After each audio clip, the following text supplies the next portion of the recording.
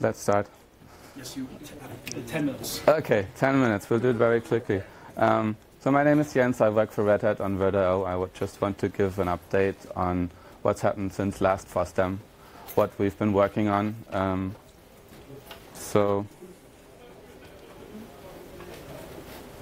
we'll skip this. Everybody knows what Virtio is, right? And so last year I was here and I talked about the Virtio 1.1 specification and went into more specific of what we did for the new feature called packed virtues and other things. So that's, you can go and watch that. Now I want to talk about what we did for the Virtio specification in the meantime. And later in my talk I will go about some other things that happened in the Virtio space, some topics there.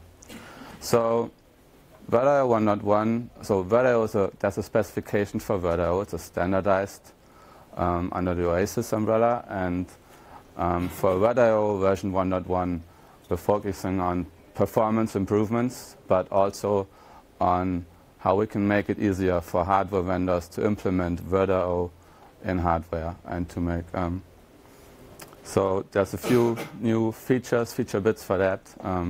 There's also other things changed in Virtio not related to hardware. We have some new Virtio devices that I will talk about. Lots of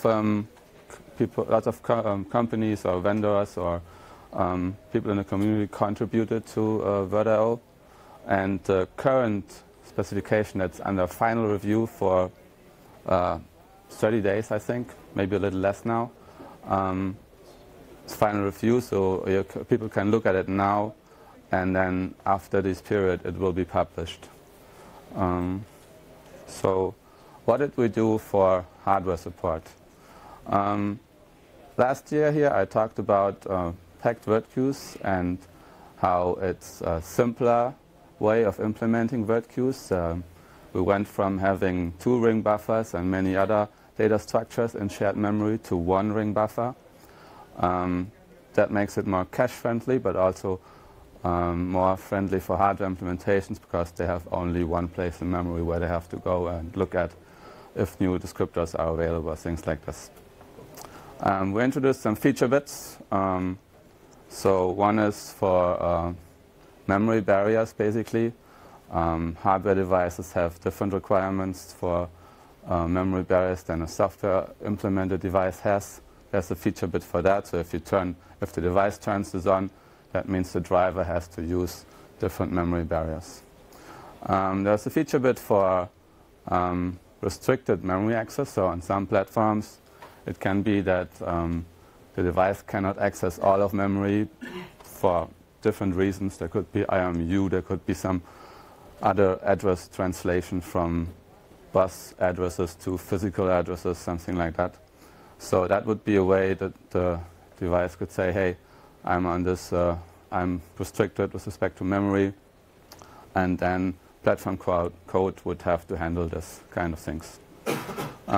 There's another feature bit for enabling specifications only for specific descriptors. So in our descriptor ring, let's say, that I want a notification when descriptor X becomes available, and only then a notification is sent, basically.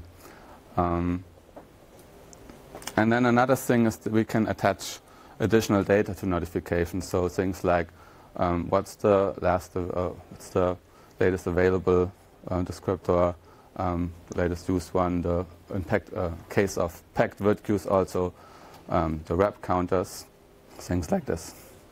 I talked a little bit in more detail about Virtio hardware accelerators and what we did there at DevConf. The slides are online, and I think there will be a video as well soon. So if you're interested in that, then you can go and look at that. Another thing that we're working on is Virtio net failover device. So this is basically for in the guest in the VM, you would have automatic failover for networking. So you have basically 3 devices, a failover device, a primary, and a standby device. And the failover device basically handles switching from one to another So this primary device could be a pass-through SR-IOV device, so you have a very fast data path. And then you have VirtioNet as a standby device. And this is nice for a few things. One thing would be that you can do hypervisor-controlled live migration. You basically unplug the fast SR-IOV device, and it automatically switches over to the VirtioNet path, which is slower, but you can use the Virtio live migration code, Virtio live migration framework, to migrate to a target system. And there, if available, you can plug another fast SR-IOV card for fast networking. So the gas part of this is upstream. In QEMU, we're still working on this. There's still some discussion about different approaches, how to involve management or not, a management layer or not, things like this. So still work in progress. We have some new Virtio devices that were worked on during last year. We have Virtio IRMU. We have Virtio Crypto, which is basically so that you can make use of a crypto accelerator and a host in your guest. We have Virtio vSoc. That's basically for guest to host communication via a socket. You basically open a socket with a new address family, and you can use that to implement guest agents or services in the hypervisor, things like this. Virtio GPU, we had this before, I think, but now they have 3D support. They basically push down graphics state to QEMU, and that translates it to OpenGL and then passes it to the GPU. Virtio Mem is a device that's still being worked on. It's for memory hot plug for the virtual machine, and it's basically a unified approach to handle all of this in QEMU, handle different page sizes, support NUMA, things like this. Virtio Balloon was there before, but has a new feature for free page hinting. So basically the guest can say, hey, it can report to the hypervisor, hey, these pages are free. And one thing where this could be used is for faster live migration. There's a Virtio of S that's still in progress. It's to share files or folders between guest and the hypervisor. And then I also heard someone talking about he's working on, or they are working on Virtio audio, but there's no patches yet, so we'll see if that ever shows up. Virtio hardware accelerator, so I talked about what we did for the specification.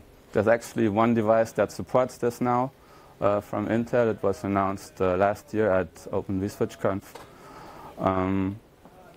It's an FPGA-based card. It's very powerful. One of the things it can do is VirtioNet offloading in hardware. And not only for the new Virtio 1.1 packed virtues, it supports Virtio back to 0.95, I think. So yeah, there's also work going on the software side. Intel has been doing a lot of work here. Basically, they implemented a new framework that so that you can make use of the hardware card with the existing virtualization stack. They have patches for QEMU. They introduce a new MDEF in the kernel to have a generic device interface that will work not only with the Intel card but also with other accelerator cards. And the basic idea of this framework is to decouple data paths and control paths so that you can have the data path pass through to your VM, and you have the control path still going via QEMU and via the VFIO interfaces. And so basically you have the advantage that you have a very fast data path, pass-through-like performance, but you have features like live migration can work for this rather easily. There was a talk about VDPA at KVM forum last year that goes into much more detail than I can do now in my 10-minute slot. This is something I will not cover now, you can go and look at it. And coming to my summary, There's the new Virtio 1.1 spec. The final review is only on for a few more days, so if you're interested in this, then go and look at it now. If you don't have time now, we can always add features later. It has a lot of changes, especially for hardware accelerators, but for lots of other things that I didn't cover now. And what I think we will see in the future is more work on page hinting, more hardware implementation features, and also I think that there will be work on VDPA for containers. It's the end of my talk. I have a monthly meeting that we do on the phone, so there's mailing lists and everything, of course, but if you're, for example, if you work for a hardware vendor and interested in implementing Virtio in hardware and you have specific questions, you can also join us in this monthly meeting that we have. The next one will be February 13. Just contact me and I will put you on the invitation list. I think that's it. Thank you.